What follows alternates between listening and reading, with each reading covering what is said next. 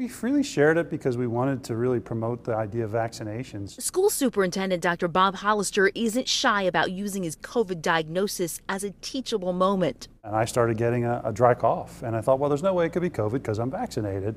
And it got worse. Hollister, who was on vacation in Florida, did test positive and got pretty sick. I'm not a scientist, I'm not in the medical profession, but I believe sincerely that had I not been vaccinated, we'd be having a very different conversation or not a conversation at all. Now, Dr. Hollister is using his own experience to prepare to safely bring students back to school.